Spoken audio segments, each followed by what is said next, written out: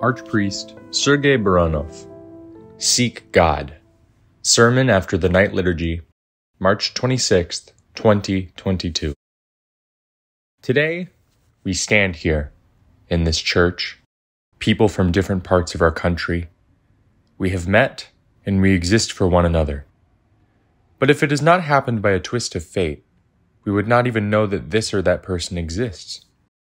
A person did not appear in my life, does not exist in my destiny, and I do not know him or her at all. There is a number of people in the world whom we have not met, and who have not come across us. They simply do not exist for us. We have never seen, and we will never see them. We do not know anything about them, and will never know. They exist in the terms of history, but personally for us, they do not. Sometimes, the same happens to a human and God. People have not met God. God has not crossed their lives, and thus, God does not exist for them. Even if they have heard something from some people who shared their experience about him, as long as God has not crossed my life, he does not exist for me. Moreover, it is good if I hear something about him, but if I live among the unfaithful, I do not even touch upon the issue of God. However, none of this means that God does not exist. He exists. The matter is that I have not met him. For many people who go to church, there is no God. They have the issue of God and the idea of God. They have heard something from somebody, but God has not appeared in their lives.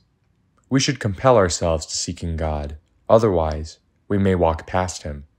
In this case, we will not be unlike, or we will be very much like, the unfaithful. We will be those who sympathize with somebody's experience and faith, but we will not have God in our lives. If I do not have a contact with God, and if I do not communicate with the person of God, then this God will die for me. The only thing left from him will be an idea. It will be a good and joyous idea, but it will be nothing but an idea. That is why tonight's service is so symbolic. We have served a liturgy to Saint Symeon, the new theologian, whose main message was to compel oneself in order to find and meet God. We should not only learn something about God, but really meet him and let him appear in our lives. All our spiritual life should be dedicated to the meeting with God and letting him live in us.